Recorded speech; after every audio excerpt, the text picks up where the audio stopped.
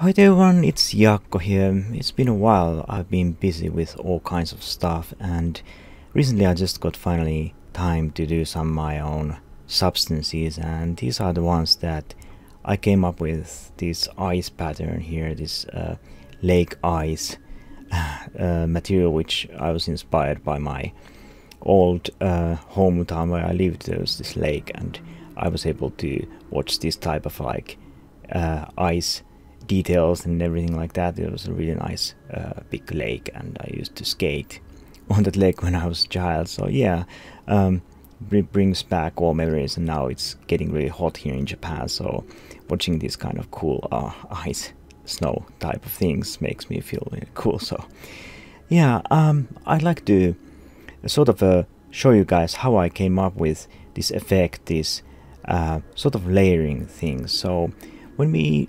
approach the material creation of creating this type of realistic type of materials, it's good to sort of approach that in sort of layers, that you look at the reference, you see the ice, and you see that there's the base layer, and then there is some details above that, and then there's like the base layer. For example, there's some bubbles and things like that, which are captured, frozen in the ice, and then there is cracks or something like that, and there's some surface details on the ice surface, and then you've got snow and things like that. So yeah, let's jump right in and see how I used a couple of tricks to create this type of surface.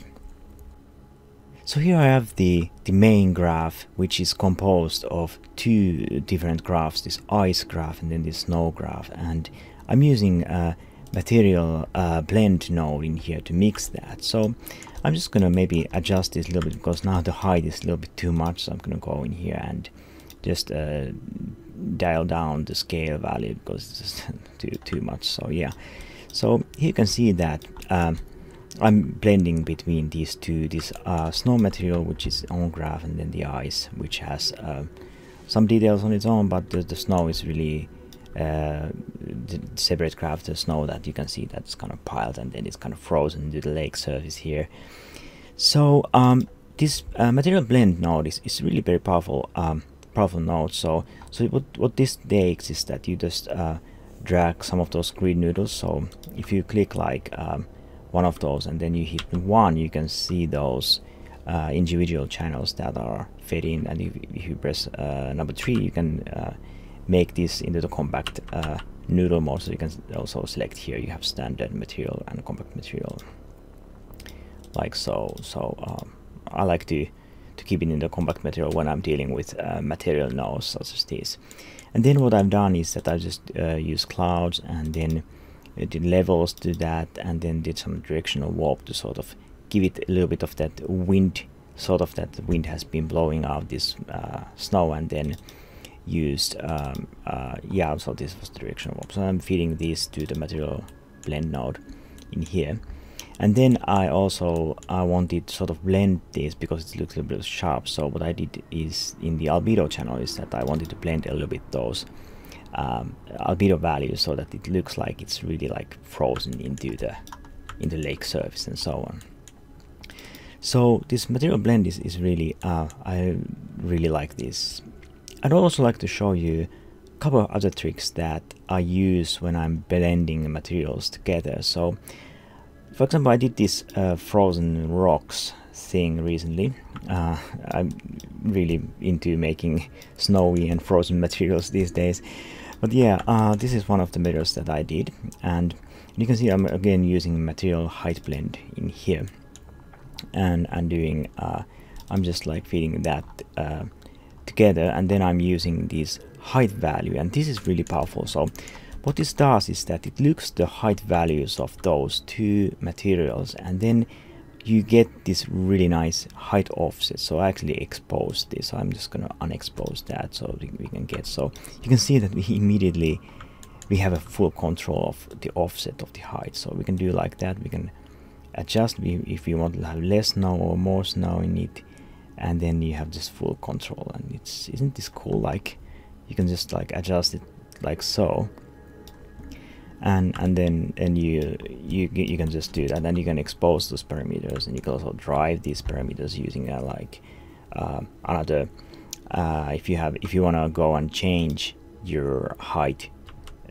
channel here, for example, you can do that even if you're mixing the materials in this main graph. If you say, you can still get in here and change those things. I'm gonna show you another example of that in a moment, but this material height blend, this is just absolutely brilliant. It's really fast to come up with realistic results, and this looks actually really nice. So I can actually go in here and try to come up with something. I could actually maybe even try the iRay if my computer doesn't crash. iRay is really nice. You can get really nice renders in Substance Designer just by using the iRay. It's really I think this makes even more realistic results than Marvelous Toolpack. So you can come up with something like that. You maybe needs to put like a higher values for those scale, but yeah, it works pretty decent. And if you use the height, you probably need to use like subdivision, because you need to have it, because this is actually displacing real geometry. This isn't like a parallax occlusion stuff. So yeah, you can do that, and then again come here and change the height offset again of the snow, like so. So it means like if you drag the slider to the left, you can see we get less snow, and I mean, left means that you get more snow, and right means like so. You can, if I just swap them around, then you would get the opposite result, obviously. But yeah, you can see that just by using one node and two materials, you can get realistic blending between those, and this is, I think, really cool stuff. So if you guys want to take a look at this Frozen Rocks substance, I'm gonna put the link to the description so you guys can grab it for a couple of bucks from my Gumroad. If you want, doing that would also help me to support my continuation of this YouTube channel. If you're so inclined, just grab this. I'm gonna show you guys one more example of what kind of tricks you can do with height blends and material mix nodes. So I'm gonna go and see if we can open up this frozen stone wall. I'm actually still working with this. This isn't really finished material yet, but I'm gonna show you guys how we can come up with something. So I've got this stone wall frozen material in here, and yeah, it actually seems to load pretty well even in iRay. So maybe we can just rotate so we can take a look at here. So you can see that I've got this frozen tile wall, this kind of stone wall type of a thing here, and what I'm doing in here is that I'm just blending snow to certain places. You can see that snow is sort of gathering on top of the stones and also kind of getting between those stones.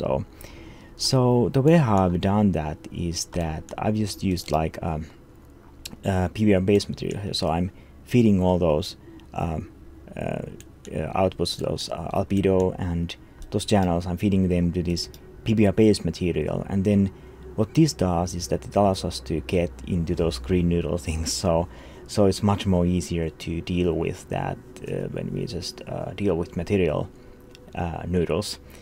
So what I'm doing here is that I'm again using the material blend, and then taking the same snow material. It's actually the same material that I used in the lake surface and also in the Frozen Rocks. So it's one of the materials. If you're interested, again, you can get it from my Gumroad. Yeah, shameless advertisement here, or should I say advertisement, like the proper people in the Britain say.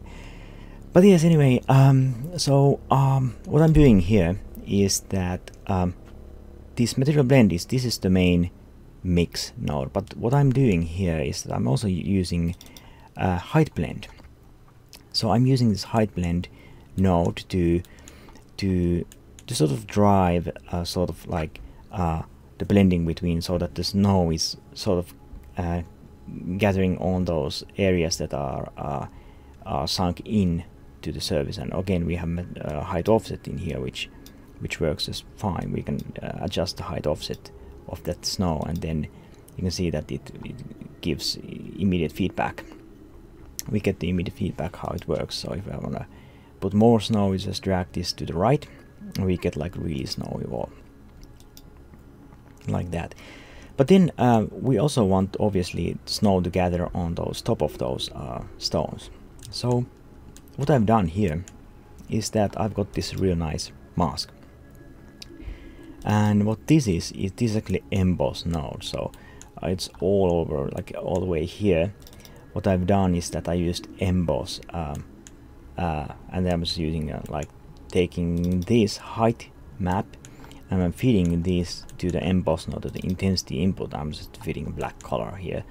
This is a color node, so don't be confused about it. You can use sometimes we just need to use those color nodes and then just again convert them back to the grayscale, because, well, I don't know, it would be nice if there's a special node just for this purpose, that we're gonna able to get this type of effects. But yeah, so I'm just using the emboss node to get those areas that are sort of like how to say, so that we can get masked out those areas that are sort of exposed from kind of from the y-axis. I don't know what I'm talking here, but yeah, like you get the idea that you sort of like you can change the light angle. So obviously if the wind was blowing from the right here, then you would obviously do that. But yeah, maybe in our case the snow falls from above.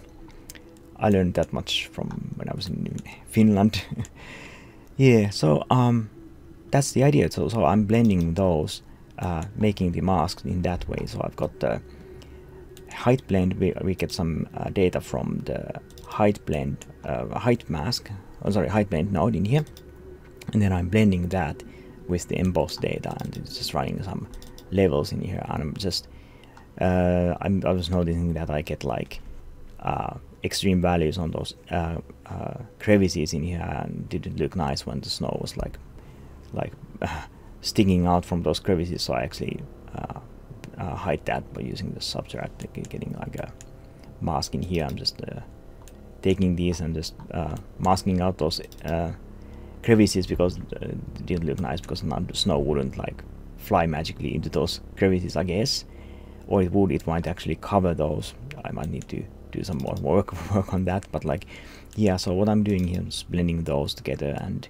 I can also control the sort of the balance between these two guys in here. So something like this might actually look more realistic, and then I might be able to come here, and I want to actually be able to sort of like reduce this effect of the snow, like, so something like this mode that might actually be nicer, that snow is really kind of like stuck between those curves anyway. So just figured out maybe this might be, who knows better.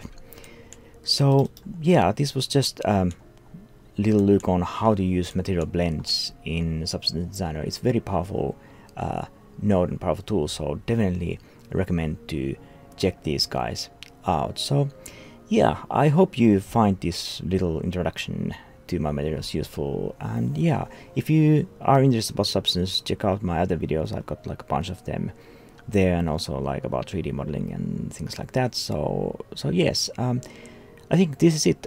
If you have any comments or any suggestions, if you notice that I did something wrong, or if you notice that there's a better way to do something that I did, just leave the comment. That would be really nice. So yeah, nice to see you guys. This was Jaakko. I'll see you next time. Bye bye.